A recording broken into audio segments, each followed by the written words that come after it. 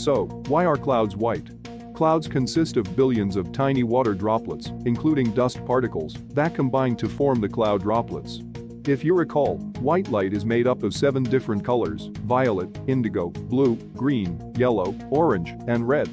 When the size of the cloud droplets becomes larger than the size of the visible light waves, scattering occurs, which causes these 7 colors to be scattered evenly in all directions and in equal amounts.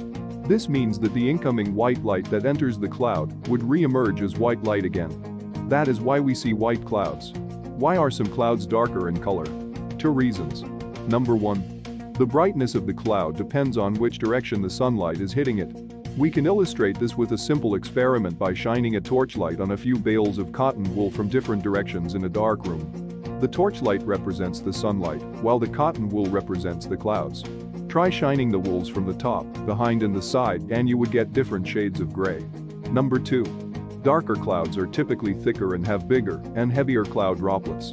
These larger droplets absorb light better and prevent the incoming sunlight from reaching the cloud's underside.